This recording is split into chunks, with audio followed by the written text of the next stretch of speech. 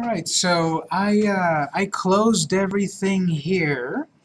You can leave it open if you like, but I closed everything. I closed the emulator, I closed everything. It doesn't matter. We'll get to it again. I want to focus on looking at these handouts. So let's look at the first handout. They're going to be numbered.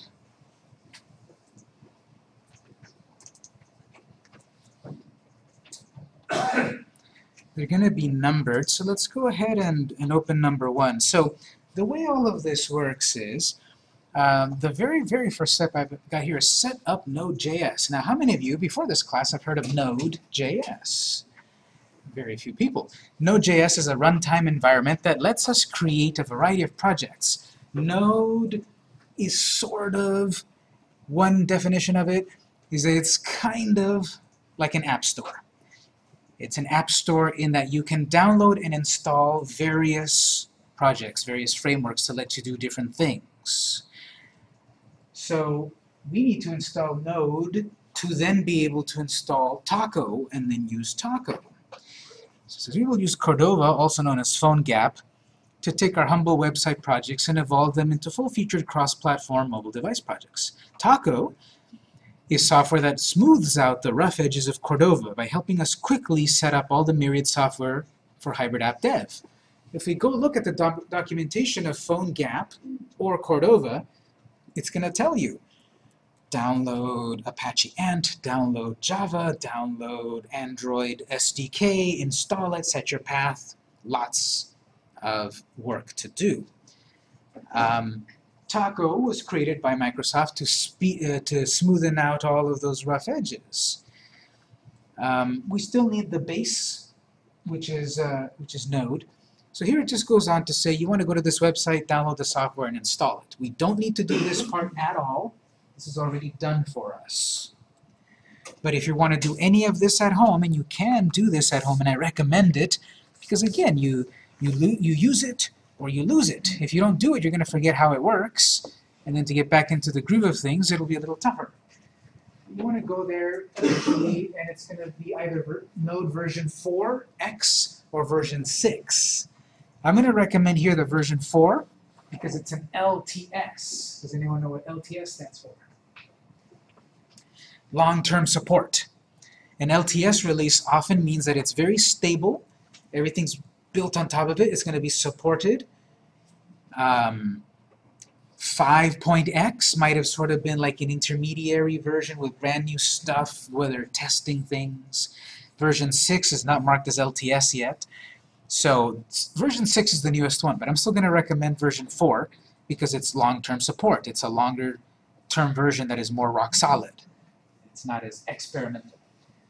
So you would go on to download it, install it, and you have a brand new item in your Start menu. Try this. Click on Start and type Node. Now again, mine is weird. Mine says Node exe, but you should see one that says Node.js command prompt. If you start typing Node in your Start menu, you should see an entry that says Node.js command prompt. Go ahead and click it. It looks pretty much the same as the command prompt, but with a little bit different styling.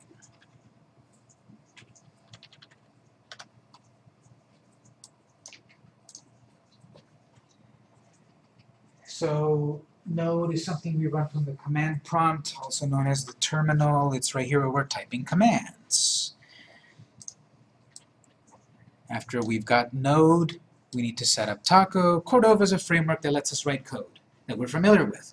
HTML, CSS, JavaScript, also jQuery. And translate it to code for Android or iOS or Windows Phone that it understands. It's what allows us to upgrade a simple web app into something that can access the features of our device and be distributed in app stores. I want to put my app over on Google Play. I want to put it on Apple iTunes. I want to put it on Windows Marketplace. I want to actually give it away or sell it. 99 cents, $5.99, whatever. I want to give it away or sell it. We'll be able to also tap into Amazon. We'll be able to put our apps on Amazon as well, for free or for pay. Taco will let us do that. In the eventual final commands, we will do taco build release. And we will create the release-ready version of our code, ready to go to the app stores. Modern Cordova requires a bit of command line interface work, so typing commands. We will use Taco that makes the initial process easier than ever before. So again, we don't have to do this. We've already done this. We would go into our node command prompt. We would type npm install -g taco-cli. That's already done for us. We've already got the Taco software. In your command prompt, if you have it open, type taco space -v. V as in version. Taco space -v. Enter. Taco version 1.2.1. It's the latest version at this point.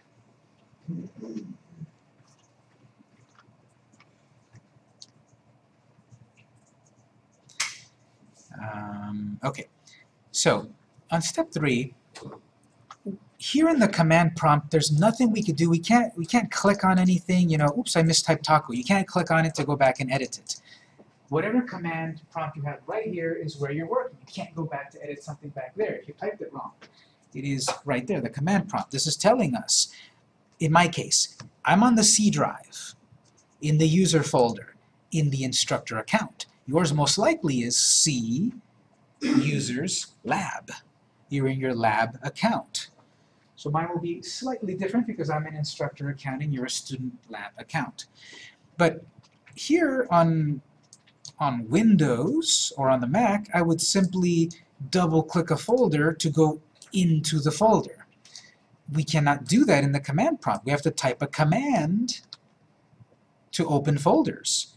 So whenever we're in the command prompt here, just ignore everything. You might as well put your mouse away. You're not going to use anything mouse-related, really, here.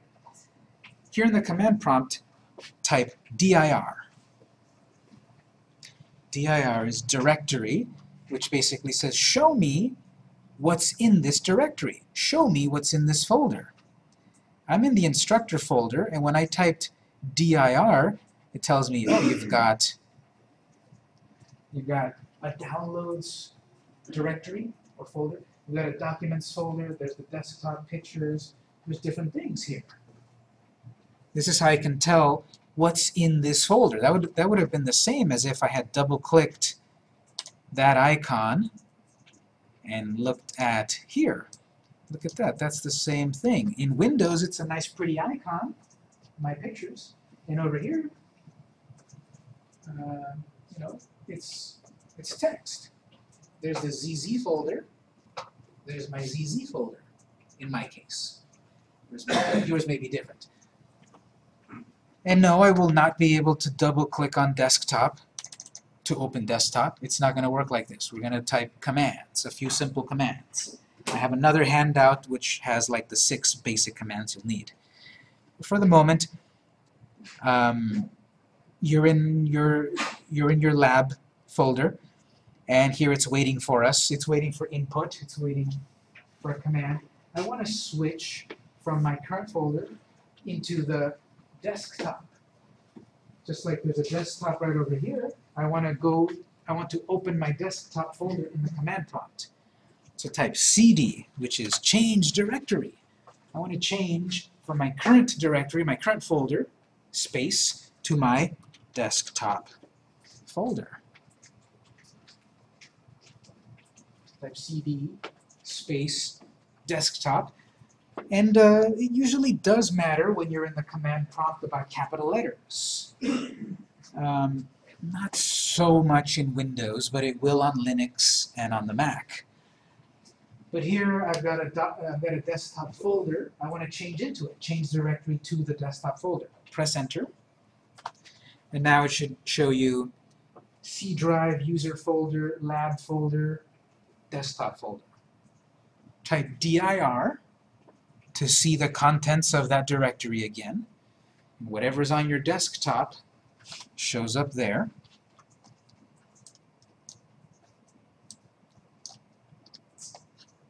Aptana Studio 3 link, Aptana Studio 3. Cisco Packet Tracer student, Cisco Packet Tracer somewhere here. Cisco Packet Tracer, right there. That icon that's on my desktop is right there in the command prompt. I'm in the desktop. If I open the desktop folder in Windows, Windows Explorer, if I go into a folder in Windows here, and I want to go back, I can press the back button of my browser to go back, obviously. In the command prompt, there's no back button. You need a command to go back. The command to go back out of the folder is cd space dot dot. That's a shortcut to take you back one level of folder. I've gone into the desktop. I want to go back to the lab folder. Actually, let me do this so it looks exactly like yours. I'm in the desktop, and I'll do cd space dash dash, and now I'm back on the lab folder, dir, to see the contents of your lab folder. If I wanted to open then the downloads folder, the documents folder, all of these are directories. If it's not a directory, it doesn't have directory. If it's not a folder, so Aptana Rubles is a folder, videos folder. I can type cd videos, cd space videos, enter. I'm in the videos folder. dir to look inside of it. There's another folder called Logitech Webcam.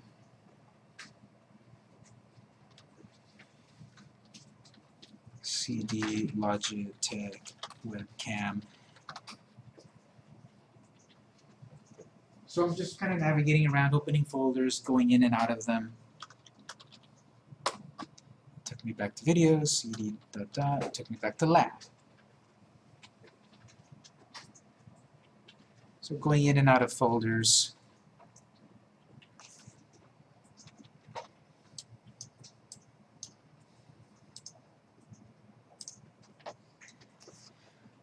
In Windows Explorer, my flash drive is drive F. If you have a flash drive plugged in, you'll be able to do this. If not, don't worry about it. But I've got a flash drive plugged in, and in my case, it's drive F. In the command prompt, I might want to jump to my flash drive. I'm on the C drive right now. I want to jump to the flash drive. In my case, it's F. So I would type F colon enter. I'm on my F drive. If you've got one plugged in, try that. Maybe yours is G or D or something, I don't exactly know. You'd have to check what your Windows Explorer tells you. Mine tells me it's on F. So all I typed was the drive letter. My drive is F, happened to be F. F colon enter, I'm on the F drive. And I can confirm that by typing dir.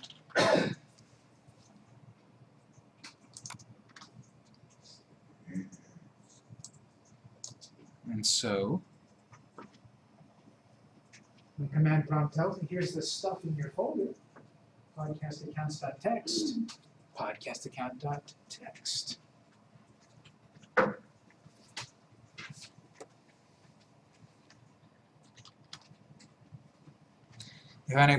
If I want to go back to the C drive, C colon enter. I'm back on the C drive. I'm showing you this. We're going to do it several times to get used to this, that we are going to need to use this. And believe it or not, a lot of modern web developers, front-end web developers, even app developers, are using the command prompt more and more and more. It's often faster, more efficient. Instead of waiting seconds or minutes simply for the software to load, command prompt opens in a jiffy, type a command, and do it. I have to have the commands memorized, of course. In the old days when you got a computer and it had no graphical interface, it did come with a nice thick manual of all the commands that you had to memorize or look up, and then you could manage in your computer. Now we just click an icon and we do it. But like I'm saying, believe it or not, a lot of the modern tech startups and a lot of big companies, you're seeing this a lot. Open up your command prompt and create a project, a modern web project, an app, etc. And we have this that we're doing in this class. This that we're doing here, we could do it in Visual Studio. Again, 30 gigabyte download, and then we're ready to go.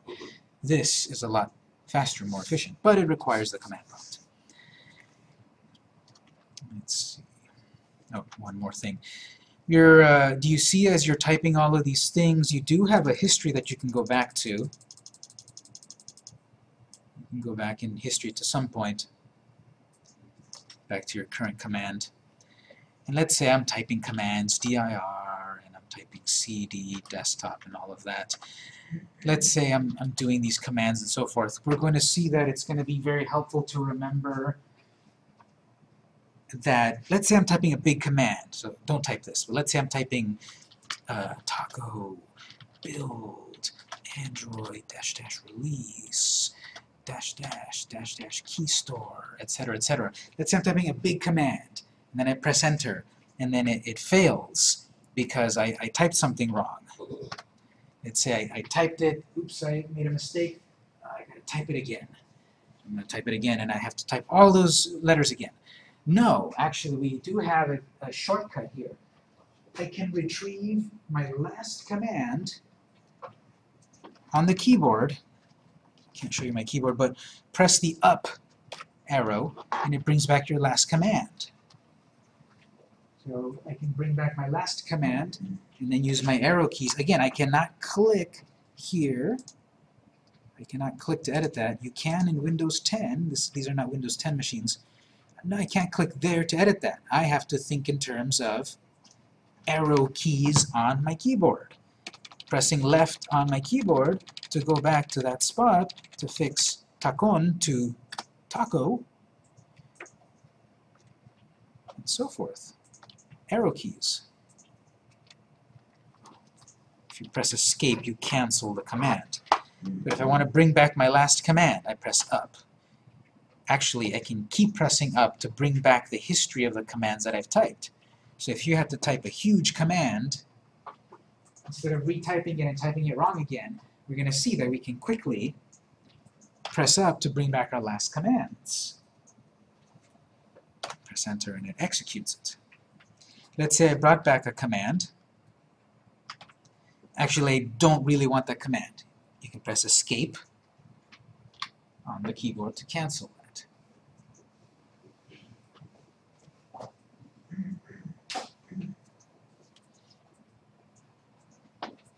So we're going to need to get used to typing things in the command prompt. Here's another shortcut. Again, this that I'm saying, I'm going to give it to you in another handout soon. Let's say I'm in the lab folder and I wanted to go to the desktop folder. I would type cd desktop. I'm already tired typing. We have a shortcut here.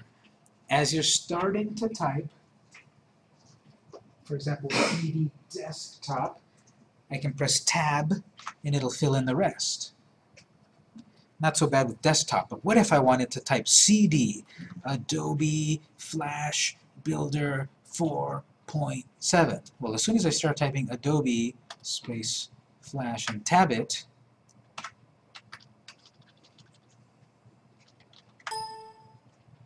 it will do the rest for me. Adobe Flash Builder. That one's a little trickier because it's got spaces and all of this stuff. But we can press tab to help us type the rest of the command. Question? I got lost of all the way to C. Oh, okay. Well, the easiest answer will be just close the command prompt and open it one more time.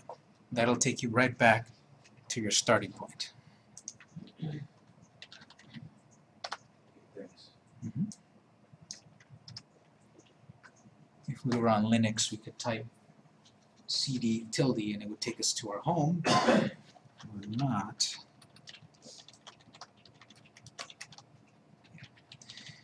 So let's say, you know, we're going to get used to this. It's not going to be so difficult. We're just going to need to know a few commands.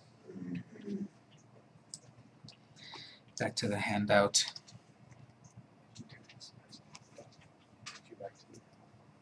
slash Period. Dot. slash dot takes you back to your home screen, your home window. It took me to C drive. We wanted to go back to our users lab folder.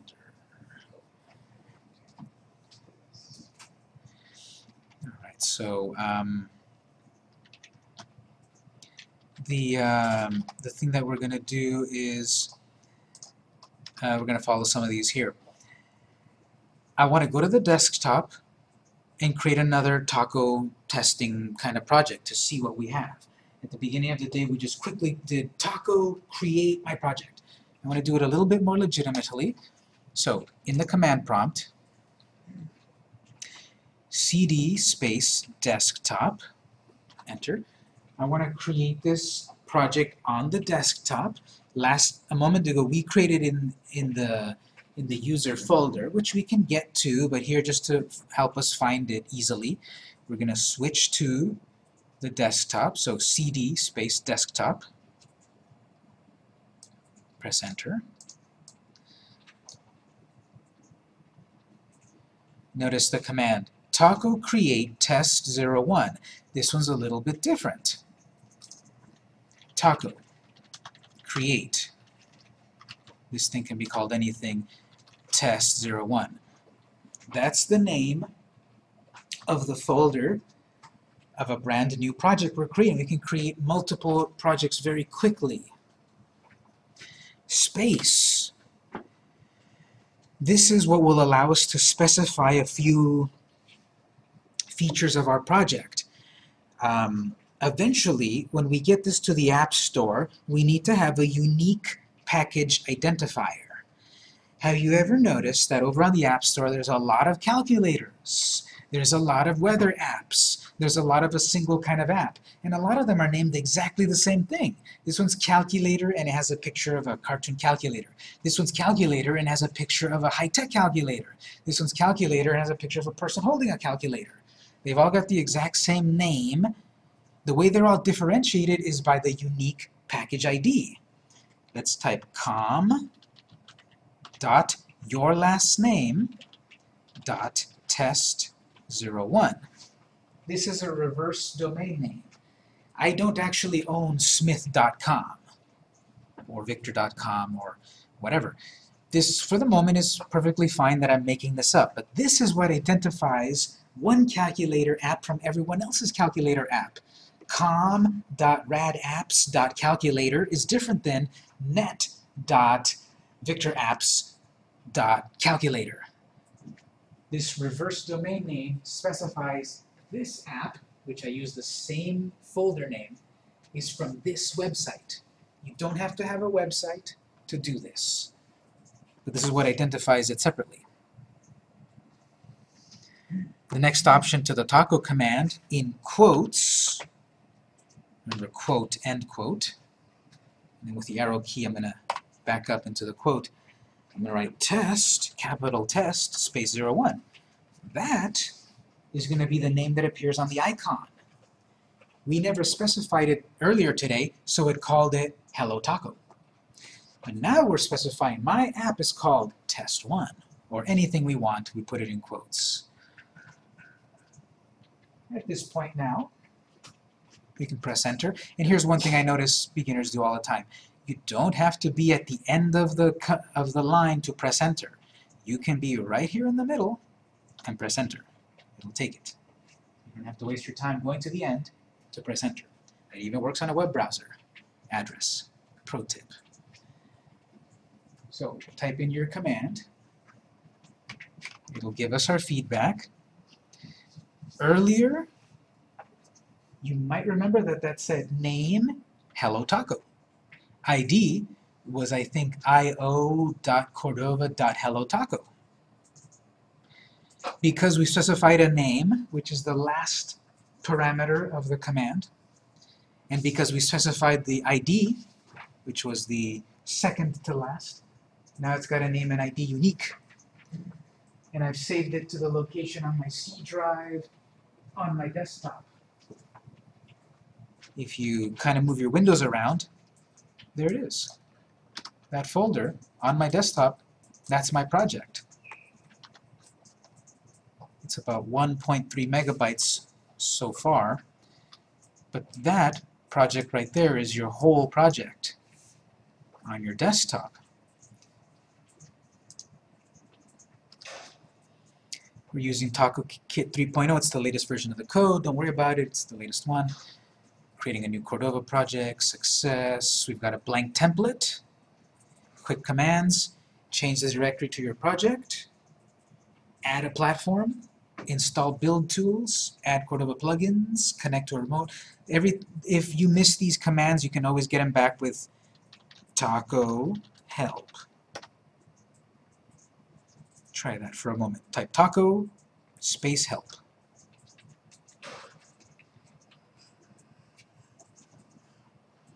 Taco space help. It tells you taco. Tools for Apache Cordova version 1.21. Taco is a command line tool that works by typing taco and various commands. We did taco create a moment ago. There's templates and all of this stuff. Help docs, etc. Remember taco emulate Android? It's one of the built-in commands.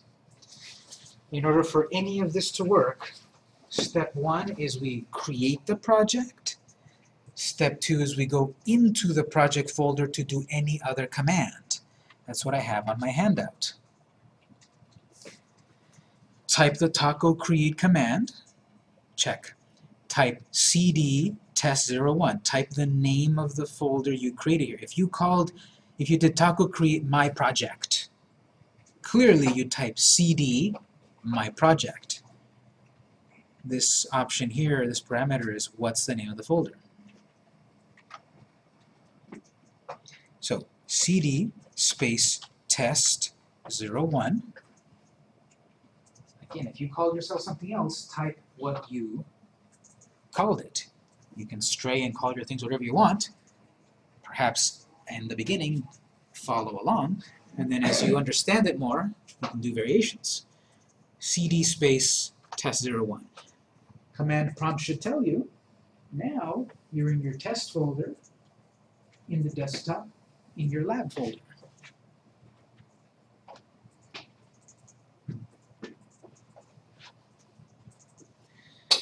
Let's see, next step, type taco platform add Android, wait for completion.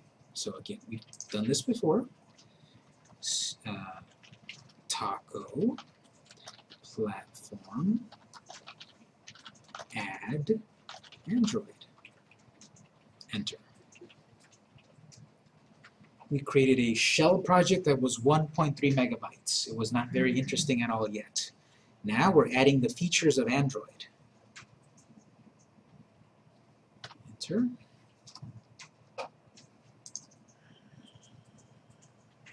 We're going to skip number 6. Don't do number 6. Taco install -rex Android. What that command is for then to add more of the features of Android, all of the ancillary software, because like I said, there's a lot of items that need to be set up in order to get all of this working properly. The cool thing is that with Taco install rex, install requirements, Taco will do all the hard work for us. With Taco install rex, it downloads everything, it sets it all up, it's ready to go. I have here that then we would need to close the command prompt, typing exit and launching it again. You don't have to do that.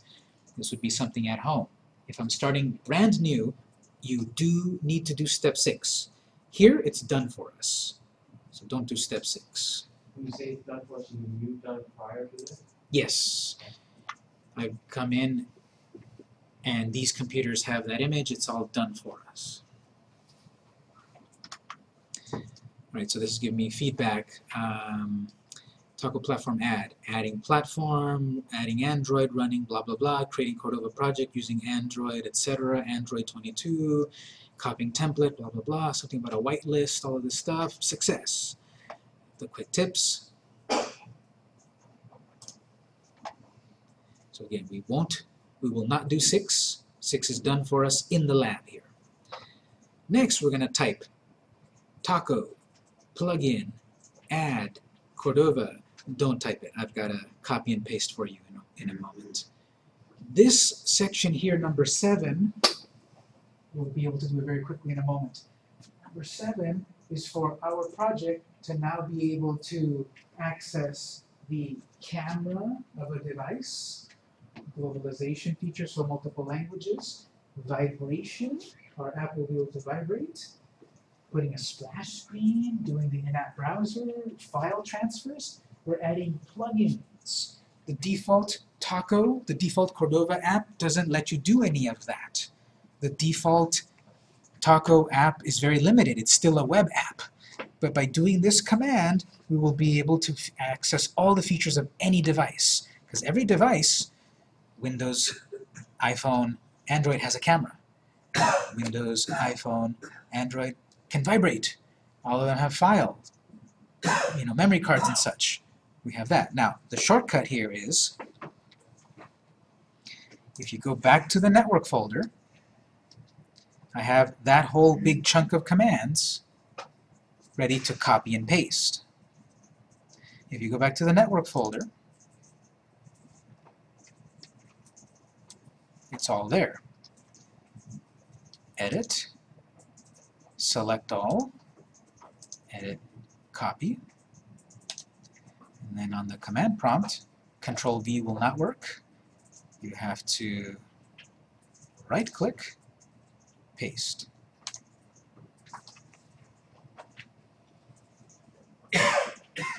Go back to the network folder. There's a file there called Cordova All Plugins. Copy and paste the contents of that file, copy it, and then in the command prompt, right-click. You can't Control-V because what will happen is you'll get the escape character Control-V. You want to right-click, paste. We're about to add camera features, status bar, vibration, notifications, network info. Paste that in and press enter. This will take a little moment. This is going to connect back to the Node mothership, basically, and grab all of these plugins, add them to our project.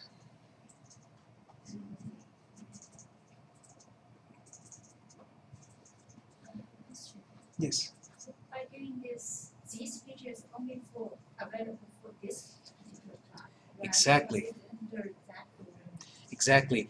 These features are only working for this project. The one we made earlier doesn't have these features. We would have to do this command on every folder project. I have another question. Yes. So we have Node.js command prompt and the command, regular command prompt. So why use the Node.js? It seems same, right? It's basically the same, the node command prompt and the command prompt. It's basically the same. There's no big difference. I wouldn't worry about it. I just usually just go directly to command prompt. It's the same thing. All right, did everyone get that? This is a little time saver, copying and pasting. It added all of these plugins. Type Taco plugin.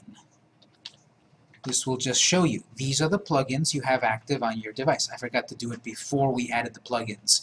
Before we added the plugins, it would have just said you have one plugin, the whitelist plugin. Now we've added camera plugin, advanced console file transfer, all that cool stuff. And later on, we'll be able to add a plugin for Bluetooth, a plugin for a QR code reader, a barcode scanner. There's lots of plugins to give our humble web app all of these cool device features.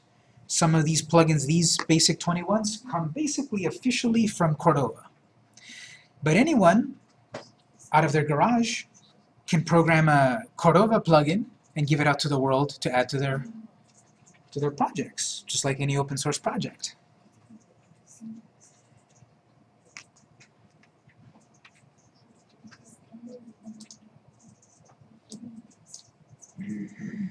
Alright, so what we did was type Taco plugin to confirm 20 plugins, type Taco space platform to confirm Android 4.11. You can do that if you want. It'll tell you our project is Android enabled. Our project folder has grown from 1.3 megs to 17.5. All of that extra Android code has bumped it up that high, but that's still not very big. 17 megabytes for our project, and eventually when it gets compiled, it goes back down again to like 2 megabytes. It's not going to be a very heavy app.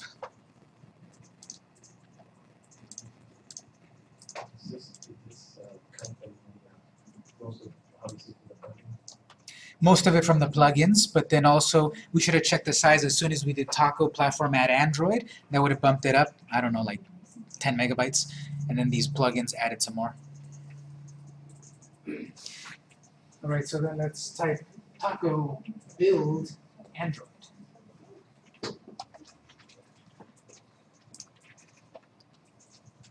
Taco build Android. Build, compile the Android version of my project. If we had added the iOS framework, we would have simply have to do Taco build iOS. We cannot do this, of course, because we don't have a Mac. If we did Taco platform add Windows, if we were going to create an app that we wanted to be a Windows app, you know, Windows 8 or Windows 10, a real installable app on Windows, we would be able to do Taco build Windows, and we would have a Windows version of our project. Yes? So when you add that line, Taco builds Android, iOS, we have to do it separately. Actually, if you simply do Taco build, it'll go through all of them. Oh. If you've done Taco platform add iOS, add Android, add Windows. Here then I can do Taco build, and it'll do iOS, then Android, then Windows.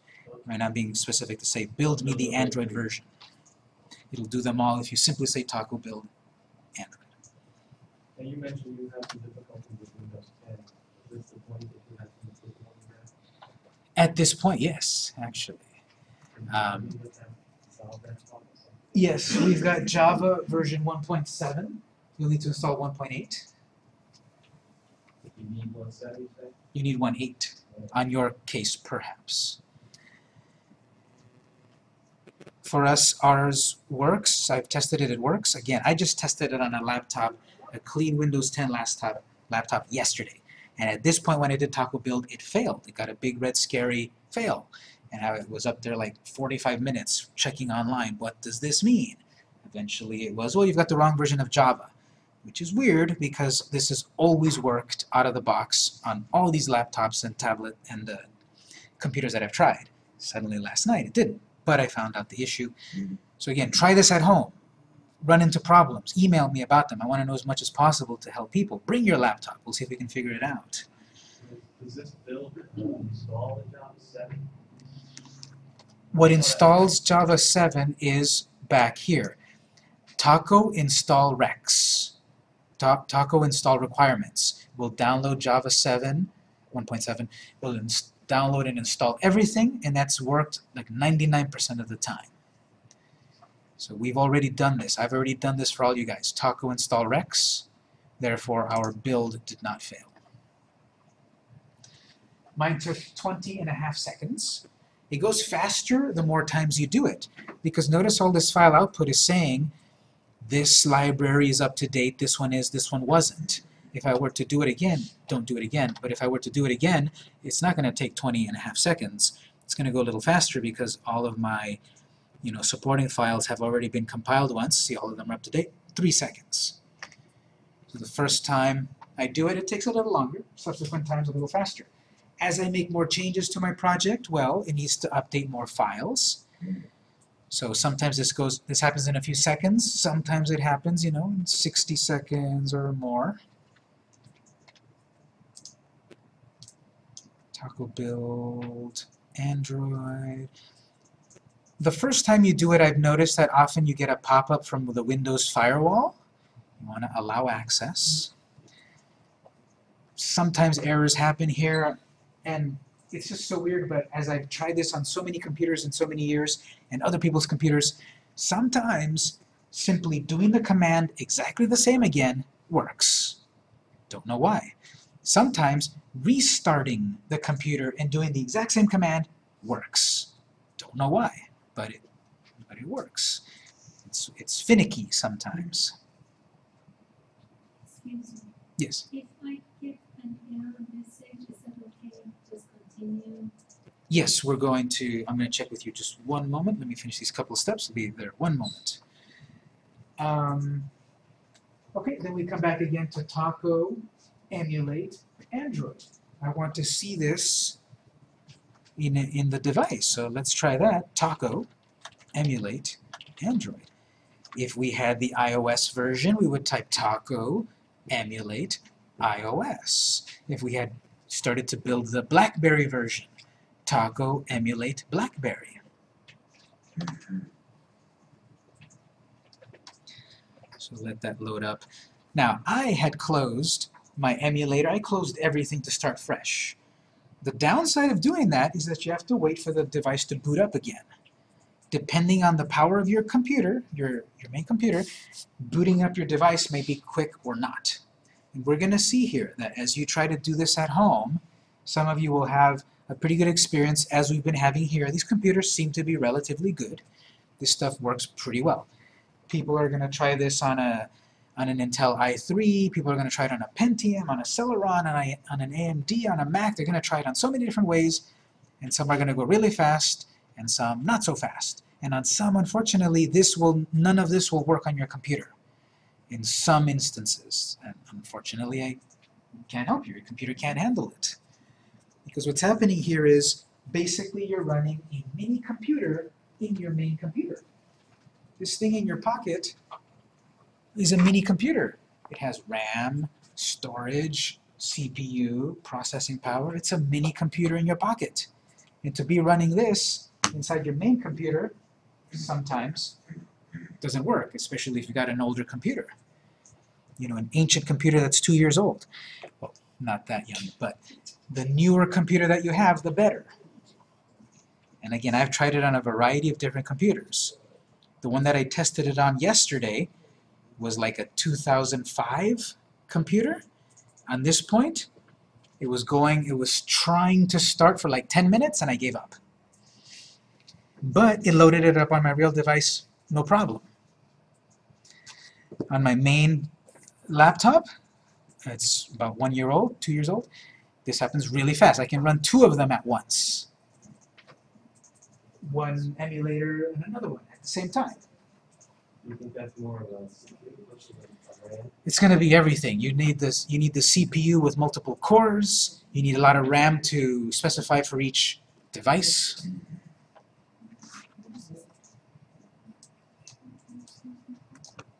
And so this looks exactly the same as before. If you click the app icon here, it'll tell you you're running test 1. Mine still remembers Hello Taco. These little things are going to remember. It's not that every time you turn on this emulator it's a brand new environment. It remembers. Well, not in this lab because we've got deep freeze. But on your own computer, everything you do to your little emulator, it will remember it. The old Hello Taco app is still there, and I just ran test 1. If you go back to the home screen, to the apps, oops. If you go back to the apps, Hello Taco is still there, but if you swipe over to the next screen of icons, there's test 1. So what would be really cool is if the school would pay for touchscreens, because then you'd actually be able to touch this like a real device. We have to use the mouse, so you have to tap and hold and swipe. You have to click like a tap.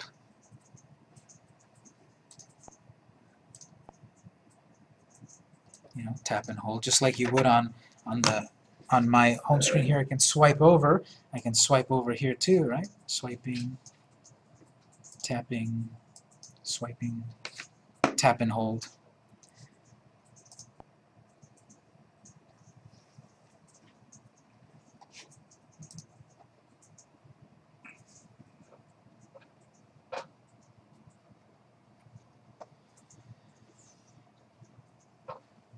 this whole process that we did here was to create a brand new empty from scratch project. The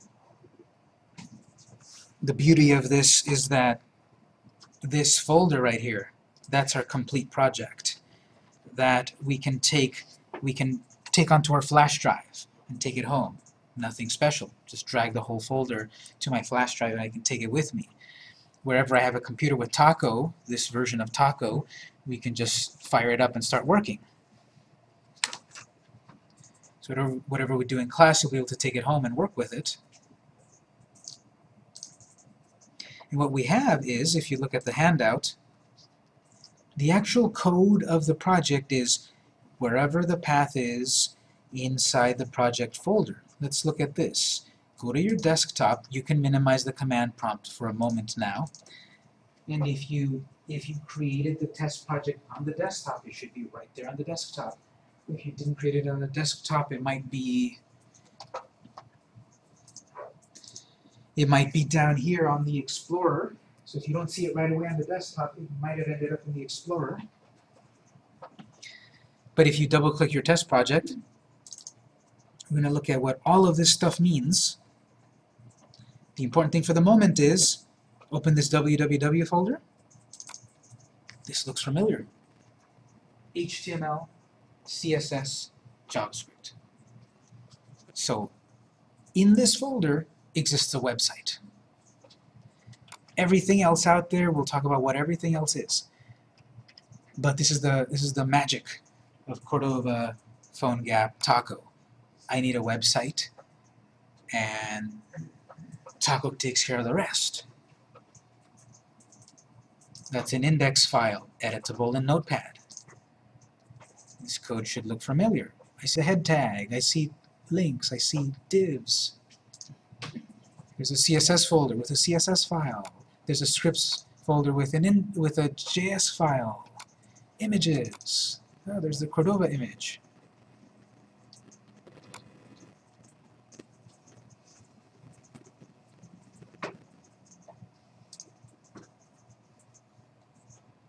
We're going to look at exactly what all of these files are in these folders, what do they mean, what do they do, etc. But your setup, the whole point of this first handout is this is the basic setup that you need to do at home to get into this development environment. You can do this on Windows, you can do it on Mac, on Linux, there's variations. But overall, this should work pretty much as my handouts say. If it's not, again, see me, we'll try to figure it out for your environment, but sometimes you try all of these things and it still doesn't work. And unfortunately, sometimes that happens. It just doesn't work because whatever bad luck or your computer setup. Question? How many space system, free space need for all these? All of this takes about 1 gigabyte. All of them, not including later on Well, what I mean is when you do Taco install Rex, the requirements, all of those requirements take about 1 gigabyte. The size of your actual apps is not that big. We saw this one here is 22 megabytes. So I haven't really seen a project that's, 100 megabytes. Most of these projects are going to be pretty small. So it's just the software that takes a lot of space. That's 1 gigabyte compared to 6 gigabytes for Xcode, 4 gigabytes for Android Studio, 30 gigabytes for Visual Studio. The Taco stuff just takes about 1 gigabyte.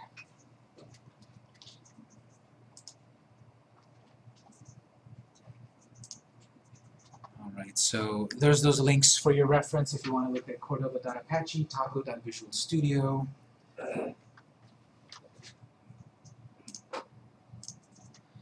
Let's start to look at handout number 2. I'm going to close that one for the moment.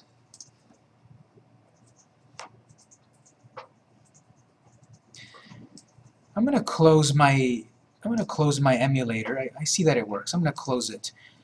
Usually we're not going to be closing it because it takes a moment for it to come up again. Usually we'll just let it hang out there and use it as necessary. But for the moment I want to close it for a reason. I'm going to close that. And let's look at handout number 2. So my first handout is Node.js Cordova Taco. The next one is set up AVD. Let's open handout number 2.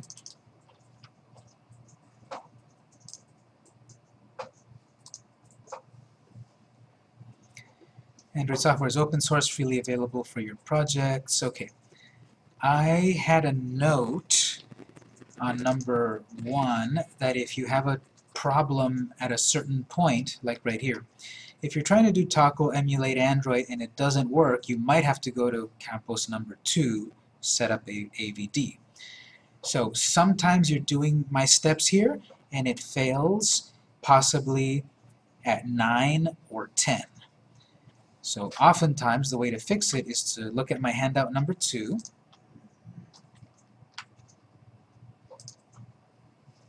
It's in 2 sections. Set up Android SDK Manager, set up virtual device. So SDK is the software development kit. Basically, this is the code, this is the Android code, the Android operating system. Google didn't invent it, but Google bought it at just the right time, and now it's Google's code. Google has the main code. They put it out for the world for Motorola to use, for Lenovo to use, for Huawei to use, for HTC. The Android operating system code is open source. You can download it, you can look at it, play with it, change it, put your own icons and all of that, and make your own phone, basically. The iOS code, on the other hand, is not open source. You are allowed to use it, but you can't reverse engineer it. It's proprietary. It's locked down by Apple. The Windows Phone code is also like the Apple code. Microsoft has it locked down. You can't really look at it and edit it and change it. You can use it, but you can't change it. The Android code, you can use it, you can download it, you can edit it, you can change it. And you can manage it all with the SDK Manager here. Let's take a look at what this is about. This is saying we're going to need to go to a specific folder and open a specific app. So, open your computer window at the top left. At the top left, double-click Computer. Then we're going to double-click Local Disk C, the C drive, not the network. The C drive, local disk C, double-click that. That's what this is saying here. This is sort of that shorthand. Go to the C drive, go to the Program Files x86 folder. Program Files x86. Go into the Android folder, go into the Android SDK Windows folder. So you should see Android. Double-click Android. There's only one thing in here, the Android for Windows. Double-click that one. We have AVD Manager, SDK Manager. Then right-click SDKManager.exe and select Run as Administrator. You should see Android SDK. Don't double-click it. You want to right-click it.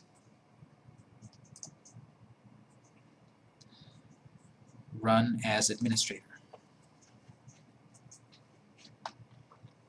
It should simply have you confirm. Just wait a moment. If nothing seems to happen, just wait a moment. You might have seen a flash of a black screen for a moment, but then it should have popped up. I think the very first time you do this on your computer, it'll pop up to say, are you sure you want to do this? Yes or no? You want to say yes, and it'll take you here. At the top it says it's the Android SDK Manager. This is the screen where you can download and use all the Android code. There's a lot here to look at. My handout will tell us exactly what to do, but as an overview, we have a section of tools. You can close these little triangles here for a moment. You have a section of tools, and inside of tools you have various build tools and platform tools that you need. Some say not installed, some say installed, some say an update is available. We're not going to change anything here. It's all ready for us. But at home, my instructions will recommend for you what to do. Because this is where you can play with the latest version of the code, Android N, API 22, the 24, the 24th version of the code. Notice also here, it says, okay, here's version 19 of this build tool, version 20, blah, blah, blah, 25. Although there's now a 25.1.7. So don't worry about anything here just yet. Here's Android N, there's the preview version, Android 6.0, which is API 23. So all the different versions of Android back to 2.1. There's nothing below that that's available to us. But if you've used Android, on a technical level, it's going to have a whole number like this, Android 2, Android 3, etc. And you're going to have these API numbers, which is just you know, a sequence overall of the code. This is the seventh version of the code, as opposed to 4.0 is the 14th version. And then Android is also known by the code name, which are alphabetical suites. There was Android honeycomb, gingerbread, ice cream sandwich, jelly bean, lollipop's in there somewhere, marshmallow, cupcake, eclair, Kit Kat, the latest one, and nougat. So it's going alphabetically. What's that? Nougat is the latest official. It was just announced 1 or 2 days ago. Yeah, nougat. I thought they were going to go with Nutella. They went with Kit Kat. Why didn't they go with Nutella? So it's alphabetical. I don't have them memorized. I remember them in either IPI version or whole number version. But nougat is the latest one. M was the previous one, marshmallow. And then L, lollipop, so forth, backwards, all the way back to cupcake, C. So eventually there'll be Android O. I don't know, what's an O dessert? Oreo, Android Oreo. What about a generic dessert? Because, you know, eclair, key lime pie, I don't know. So Android O at some point. N hasn't officially fully come out, but it's been named nougat. And so it's telling us here, hey, why don't you download, and notice it checked it on for us, why don't you download the latest version of the Android code? We're not going to. We're going to use a more stable version. But here's where we can download all of these versions of the code.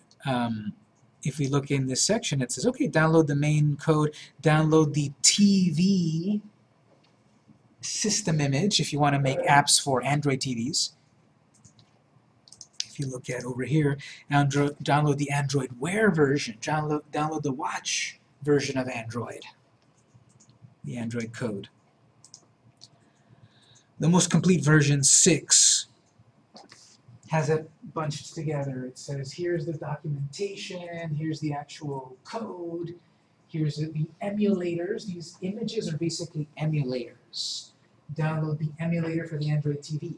So that, if we download it and run it, would create basically a TV inside your computer, a 1080p TV inside your computer. You can download the Android Wear emulator. There's already the emulator. The Android Wear emulator. It'll download and basically set up a little watch, the Android Wear watch on your computer, and then different versions of the same sort of thing. So we don't need most of these turned on. We've got the ones that are installed that I've already done for us with Android 22, SDK platform, and Google API Atom image. That's basically what is allowing that emulator to run. I've already done it for us, but my handout here specifically says, here's what you need to do at home. You need to turn off all the check marks at home and only turn on the ones I'm suggesting here. You can obviously play with everything else, but for this class I'm suggesting these 2 things that I've tested over and over and work. And I'm saying at home you want to turn on this one and that one, the Intel Emulator Accelerator. The Intel Emulator Accelerator is down here under Extras. The reason that is useful is because, again, you're going to run a mini computer in your main computer. And these little computers often use a different sort of CPU, a different architecture than your main computer. Oftentimes these use an ARM processor, whereas your main computer might use an Intel full-featured processor. You're basically running two different brains in the devices. So with this emulator accelerator, this emulator that you run on your device will be a little faster. Oftentimes when people try to do Android development and then they give up, it's because their emulator is so slow, because they didn't turn on the accelerator, which of course is free, but you have to follow my instructions to download it and install it, and it's done for us already. At home, you would need to follow these steps here. This is one possible reason why when you try to do Android build, it fails, because you don't have the proper Android source code set up. Another reason why it might fail is because of the second part of the handout. You don't have a virtual device. We will learn, of course, in another handout, how to run it on a real device. We're not going to do that yet today, again, because like I'm saying, I recommend to get a real device. You can get one. I got this one for $40, like 9 months ago. You don't have to spend $500 on a device. This is $40. You can find them even cheaper, and they work just fine. You don't. This is Verizon. I don't have Verizon. I have AT&T. Doesn't matter. I have Wi-Fi. I can get Wi-Fi wherever. So $40 device or cheaper to work on a real device to test all the real features. I think it's a good investment. It's not a requirement at all. You'll be able to manage with virtual devices. Let's do this, then we'll take a break. Set up an Android virtual device. We've already got a basic one built in, but let's go ahead and find out how to do it, because when you go home you might not have one. I'm going to close this SDK Manager window. We don't do anything with that? No. I mean, once we check them, is that all we do? No, we don't do anything here. It's done for us in the lab. You'll need to check it and do it at home. No. Yes. Oh, so you don't have to install any of this? No, don't install anything. We have deep freeze. Whatever you do will get erased next time, so we won't do any of this. And remember what I said about updating our software in the middle of production. This is telling us there's a brand new version. I don't want to update my software and break everything, so I'm going to ignore updates for the moment. It refers to your notes saying install 2 packages, but me in my case, I have 6 packages. You have these other ones checked on as well. When you turn these off, it'll decrease the number. That's why my instruction here says, says turn off every check mark and then turn on just these 2. Thank you. All right, I'm going to close the SDK Manager. We're not going to do anything with it. It's done for us in this room. It would be a waste of time for us to do it every time. I already did it for us. What I want to do instead is run my SDK Manager. That one you can just double-click. You don't have to run that one as administrator. So go back to this folder of Android SDK and double-click the AVD Manager, Android Virtual Device Manager. Double-click it. You get a quick flash, and then it should bring it up like this. We've got a Nexus 5 emulator set up. That's why when we did Taco Emulate Android, it popped up the emulator and we were ready to go. On your own home computer, you might not have one ready to go. So here's my instructions. Let's create another one just to see how it goes. At the top you have a tab, Device Definitions tab. Right there. This lists all of the ones already set up. This one is like templates. Look at that. We can create an Android TV, a 1080p TV on our computer. It'll probably run terribly because it also needs 2 GB of RAM. We can try it. We can create the Android Watch. But we're going to create a relatively low-powered device. I like to have us create this one because this is a great test for your personal computer to see how well you will manage with Android development. If this low-level one doesn't run very well, you might have a hard time doing any of the stuff in this class on your current computer. because you're not going to be able to run a 10-inch tablet or a Nexus 7 or whatever if it can't run this basic one that I'm saying in my handout here. In my handout, I'm saying scroll down to find the one called 3.2-inch QVGA ADP2. There's more than one here. Unfortunately, let's scroll down, keep scrolling, and you'll find one. You'll find a template device, 3.2-inch QVGA ADP2, quite generic, not ADP1. That's a slider one. Whatever that is, the 3.2-inch one. It's going to be 3.2-inch screen, 320 by 480 screen. It's going to take half a gigabyte of RAM. Again, we're building a mini computer here. So if your main computer barely has 2 gigabytes of RAM, right now we're going to take a quarter of it just for the virtual device, in addition to what Windows needs and everything else. Click one time on 3.2 QVGA, and then on the right side click Create AVD. You should see a button that says Create AVD, not Create Device or Clone, Create AVD. This is create a new device based on the device template. Click that.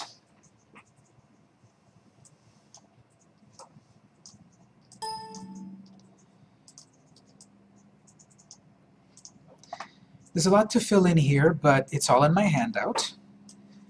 We could name this something meaningful, but that's fine for the moment. This is just a generic 3.2-inch device. We've already got this template on device, leave that alone. Target. Here, I think in this lab, something still got a little bit weird. It's not letting us select the CPU, so you want to change your target to Google API, and then it'll let you select the CPU. If it's not letting you select a CPU, you have to select the CPU. Change your target to the Google API, and then you have Google Intel Atom CPU. On a real device, I can tap to interface with it. That'll be annoying on my computer here that I have to move my mouse and click every single thing. I can use the keyboard for some basic things. That's what hardware keyboard present means. If I need to type stuff when I'm testing my database, I don't want to click A, B, C. I want to type on my keyboard. So that's what that option does there. Every device has a skin, meaning how do your buttons look, your back button, your power button, all of that, how does that look? That's your skin. We haven't selected one, so we'll select the default one at the top. Skin with dynamic hardware controls. This will give us a way to do the power off, volume up, all that basic stuff. This real device that I have has a back-facing camera, and it has a front-facing camera. This low-end device that we're creating doesn't have the capability to do a front-facing camera, so I can't test the selfie capability very easily. But I can do back camera, or I don't have to have a camera on my device. Have emulated or webcam.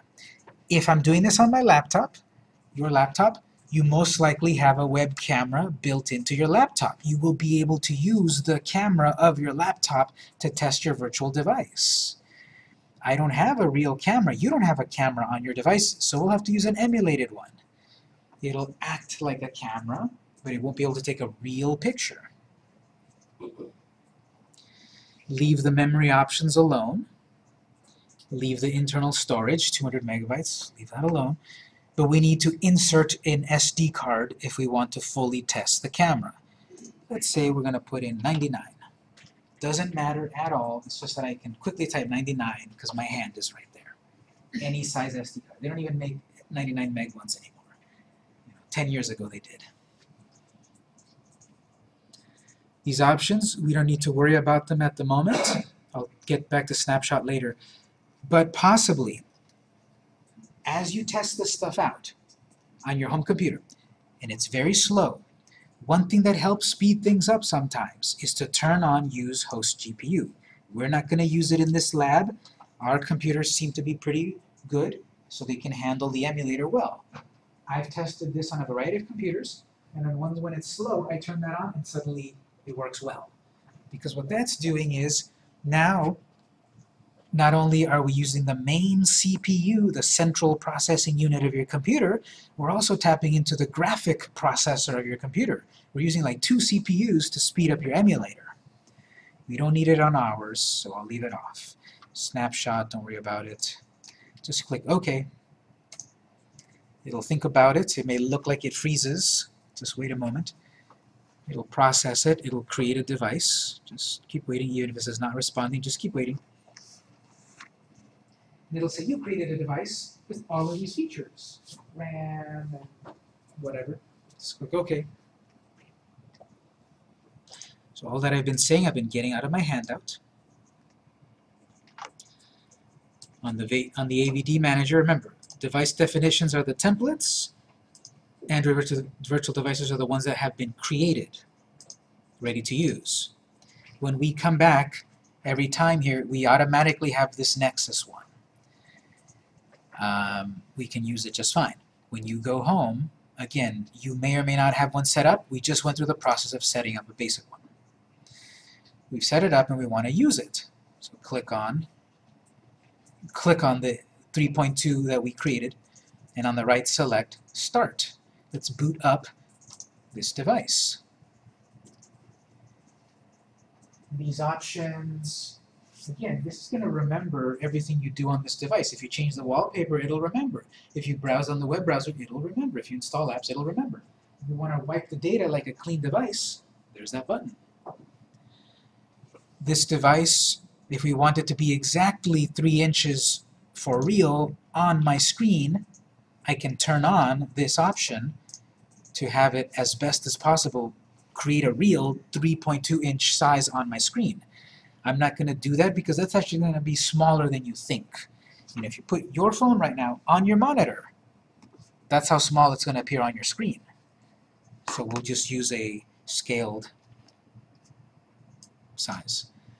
And again, launch from snapshots. So don't worry about it. Just click launch. I didn't change anything here. Just click launch. It's going to tell you it's starting to launch it. It might say some stuff. It might say something about hacks is working in emulator. It's fast mode. It may or may not. Don't worry about it. Just let it load up. It's going to load up a different version, a slightly different looking version of your emulator. Wait a moment. Android is loading up.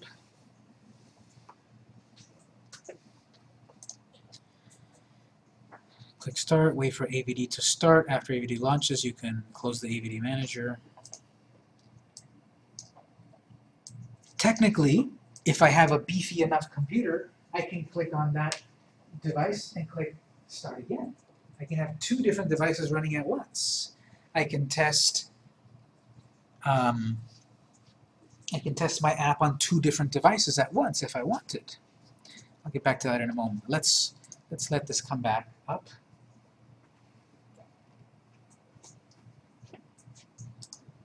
Mine might take a little bit longer because I'm also running my recorder and other things, using up more of my resources, but you guys should get yours coming up soon. You need a little help? Yes. Didn't work. I have the printer off because it's noisy to read.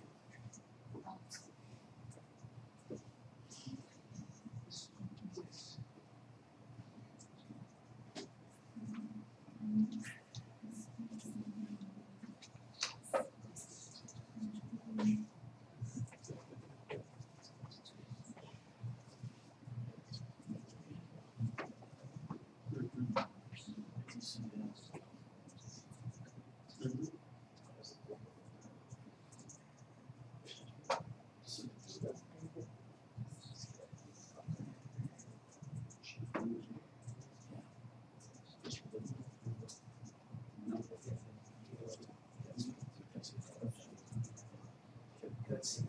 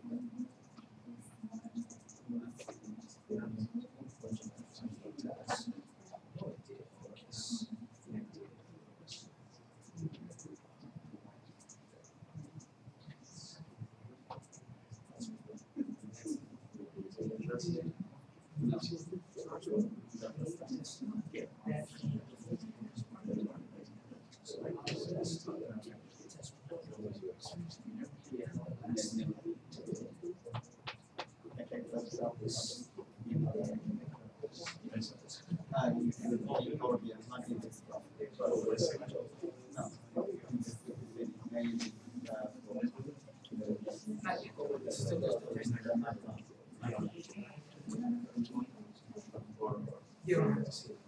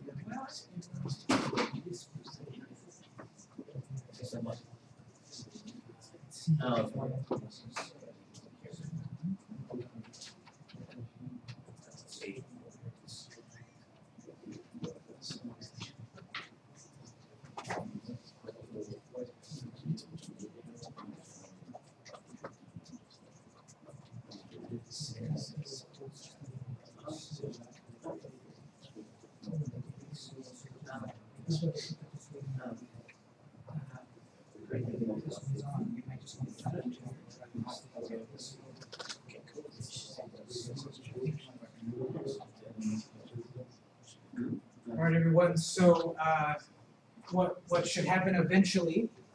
We have the Android boot up animation, and then eventually this loads up and it says welcome, wallpapers, widgets, etc. Just click got it. Again, if we had a touch screen, you can just click got it, but click it with your mouse, got it. And then this is opening up a different variation of that Nexus, of this Nexus virtual device.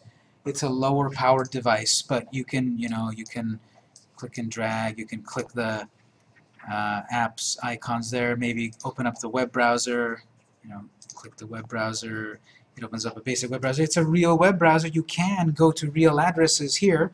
This is real because the Juno, the Juno craft has reached Jupiter, if you haven't heard. So this is a real searchable thing. Yes? It's so basic. The other virtual device is a higher-end Nexus 5.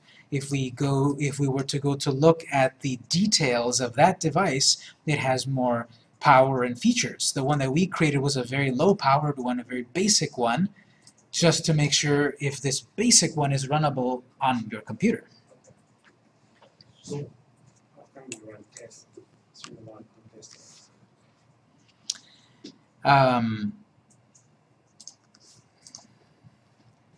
when we have Taco emulate Android, that will try to run the very first Android device that it finds. We can specify which version, which device to use. At the moment, I forgot what the syntax is, but we will be able to type something like AVD equals, AVD 3.2, something like that. There's a command, I don't remember at the moment, but we will be able to specify which emulator to use. So do we need to use this device all the time or the emulator? Which one will be using? That depends. If you have a real device, we're going to be running it on the real device as much as possible. If you don't have a real device, we'll run the emulator. Now, one good thing about the emulator is Okay, I've got it here and I can test it, and it doesn't have all the features, but I can test it. One good thing about the device using emulator is, if I go to device definitions, you know, I have one here that's like a 4-inch screen. Well, I'm testing my device and it works really well, but I don't have a 10-inch tablet, and I'm not going to go buy a 10-inch tablet. I'm not going to find one for $40. But I can create a 10-inch device and run my apps there and then test what they look like. Because the best way to test apps is to really test them on real devices. But we are all on a budget. I know I am. I don't want to go out and buy a tablet just to run these apps. If your computer can handle it, you're going to devote about 2 gigabytes to this device at that size, 2,000 pixels. So that's why we started with a very basic one. It's a 3-inch device, and if it can run it, good. You might want to try the more powerful one. Look at this. The Nexus 6 is going to take up 3 gigabytes of your RAM. So if your main computer has 4 gigabytes of RAM, you're going to turn over 3 gigabytes just to the emulator. Your computer probably will not really like it. So the more RAM you have on your computer, the better CPU. Hard drive doesn't really matter since it's plentiful. But you're running a mini computer on your device if you use emulators. In this class, after we learn how to set up a real device, you're going to need to decide. Do you want to run your apps on emulated or real? Or the web browser. Remember, we have Taco Emulate Browser, or Taco Run Browser. We could run our apps in the browser, but that's still not going to fully give us the full experience because the camera doesn't work the same way. Vibration's not going to work at all. Your computer's not going to vibrate. So again, you know, $40 at Fry's, this particular device. Do you mean like we need to test on all the devices? It would be best. It would be Be best to test your apps on as many devices as possible, because if you want your device to be downloadable by people that have a tablet, you should have tested it on a tablet to see what it looks like. We can exclude or we can target certain devices at the App Store. But if we want it to run well on the Watch interface, you should download the Watch emulator and use it to test your app. Does the version on that device matter? That's another thing to think about too. We have Android 22, and the latest one is 25. So there is also some difference there, and that should be another thing to test as well. So this is the problem with trying to target many devices, even just in the world of Android. So many sizes, so many OS versions. It's just one of the things we have to deal with as an app developer. So test it out, swipe screens, browse web, keep the AVD open so we can so we don't have to wait for it to restart. Here's what we'll do, and actually instead of having a break, we'll finish up in a moment here. I'm gonna close. I'm gonna exit.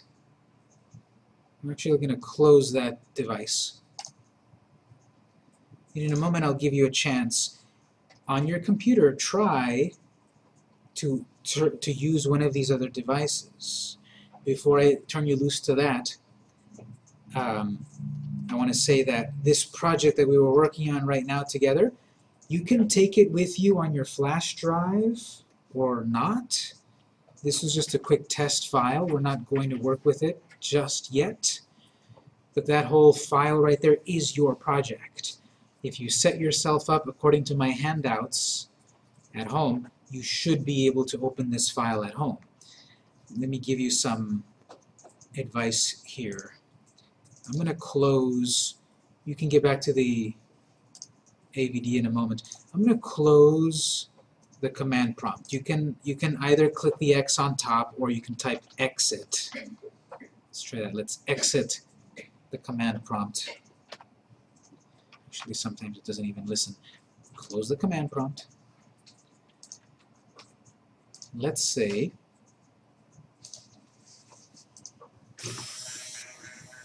you want to get back to your project at home.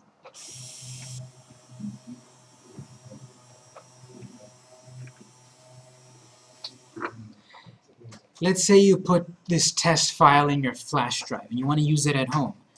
One of the fastest ways to get back to it, because we have the command prompt, but we'd have to do cd this and cd that, and we'd have to go into the folder via the command prompt. Sometimes that's a little cumbersome. A quick way is hold Shift on the keyboard and then right-click on your handout, and I have it on another handout, I mean the folder. Shift, right-click the folder, and I have this on one of my handouts. You have Open Command Window here. It's going to be a quick way to get you right into that folder via the command prompt. Hold Shift, right-click the folder, Open Command Window. And wherever that was it automatically took you in there. Top of the platform. So when you take this home and you say, well, how do I open it up in Taco at home? We will be able to do it by a CD, going into this, and going into your F drive, and all of that. Or the fast way, like I just showed you, Shift right-click. And I go directly to my project folder.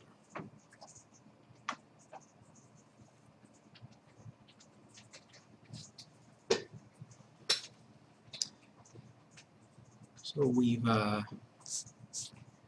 started to open a can of worms.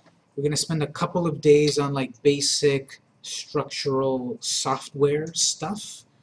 Then we're going to get into bringing our project from last month into this shell, getting all of that to work in the basic way. Then we're going to start to add cool things like camera features, vibration, sound, all of that. We'll see how it goes. So according to the syllabus, that's our game plan. Right? This is what we're trying to cover. Next time we'll also cover, well, I've got a real device. I want to set it up to run it. We'll talk about that. I'll have a handout. That's why if you didn't bring the cable, we wouldn't really be able to do much. So bring your cable next time. If you've got a device, Android device, we'll be able to set this up on a real device. Any general questions then on things we've talked about today? Alright, we're going to end the main lecture at this point. You can do lab time if you'd like. I'll turn the printer back on in just a moment. Again, you don't have to save, you don't have to take test 1 if you don't want. We'll start a real project next time. When we come back Thursday, we'll have more handouts, more lecture, and we'll keep going.